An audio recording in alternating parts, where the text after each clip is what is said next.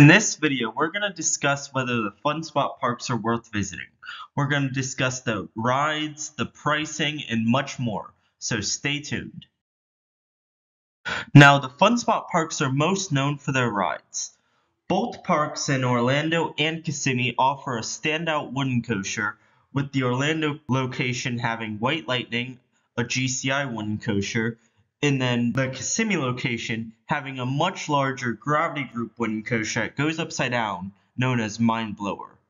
Both parks also have their supporting coasters, which at Fun Spot Orlando you have Freedom Flyer, which is a Vekoma family suspended coaster, and then at Fun Spot Kissimmee you have a bit more offerings, which you have Galaxy Spin, which is a Zamperla spinning wild mouse, and then you have Hurricane, which is a fun family coaster with some pretty steep drops for a family coaster, to be honest. And I think it also delivers some pretty decent airtime as well. But the other things that the Fun Spot parks are most known for is their plethora of flat rides, which includes many of the staples you expect at carnivals, along with S&S Screamin' Swings, Frisbees, and much more to suit your needs. Then you also have their impressive go-kart tracks that are always fun. The other thing they're mainly known for is the sky coasters. Now, the one at Orlando is the smaller one at 250 feet, which is still huge. But the more impressive offering is at Fun Spot Kissimmee, where they have the world's tallest sky coaster at 300 feet, which is, in my opinion, insane. So if those rides interest you at all, then in my opinion, the Fun Spot parks are probably worth visiting.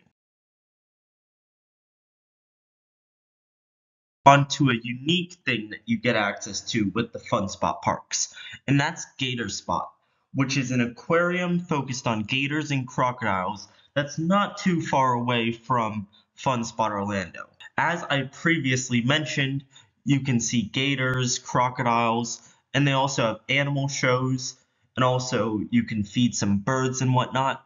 And it's not like a huge place, but it's definitely something to consider if you're interested in animals and you want to spend more time at the Fun Spot parks.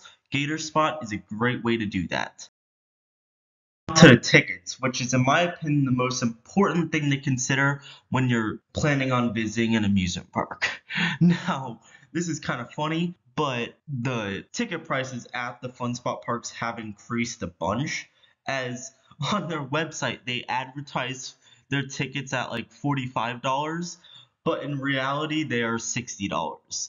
Now, you do get a decent amount with that ticket, as it includes the park and the aforementioned Gator Spot. But one important note is that if you want to visit both Fun Spot Orlando and Kissimmee, you will need to pay an extra $10 to visit both, which would make that $70.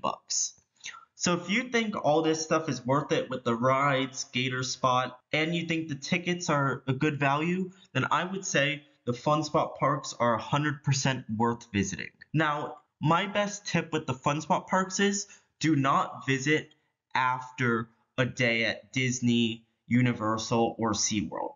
In my opinion, you should plan a separate day where you spend half a day at Fun Spot Orlando, then a half a day at Fun Spot Kissimmee. That way you'll get the most bang for your buck. And also, another important thing to note with the Fun Spot parks is that there is free admission. So if you're going as a family and you know there's some people that aren't interested in riding anything, they don't have to pay a single dime. That's a big plus that the other parks in Florida do not offer. So if you enjoyed this video, thank you for watching.